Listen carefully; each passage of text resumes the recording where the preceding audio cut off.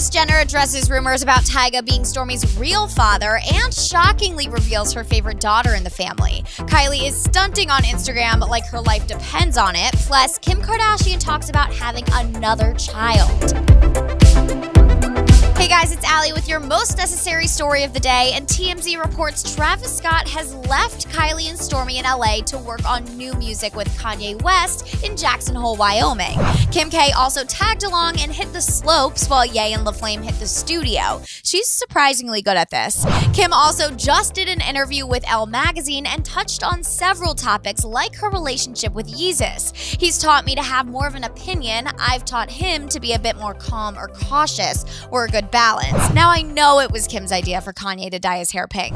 Kim further discussed her struggles giving birth because of her placenta acreta, a condition in which the placenta won't detach that could have killed her. To get it out, it's so disgusting. The doctor had to stick his whole arm in me and scrape it off. It was the most painful. Yikes, reading that alone was painful. Kim also reveals why her fourth kid would be her last. I don't think I could handle more than that. My time is spread really thin, and I think it's important that in all couples, the mom give the husband as much attention as the kids. Kim confirmed it. Kanye's the fourth child. Speaking of children, Kylie got her Ferrari LaFerrari repainted, and there's still no word if she's getting a car seat made for Stormi. Probably won't happen. I don't think Kai wants Stormi puking all over her new baby. Kylie wasn't done flexing here. In another pic, she revealed her walk-in closet, which is filled with designer handbags. According to People magazine, this handbag collection is worth $250,000. What's even more impressive is Kylie tweeting and deleting she gained a whopping 40 pounds during her pregnancy. I say this is impressive because a month after Stormi's birth, Kylie's body is looking amazing. Kai seems so content, she even decided to leave the house for a night out with her sister Kendall. According to Us Weekly, the sisters went to Delilah Restaurant in West Hollywood. The mag reports Kylie and Kendall were in a great mood and enjoyed dinner for a couple hours before exiting through the back. Onto exes, Kylie's momager Kris Jenner has responded to claims that Tyga is Stormi's real father.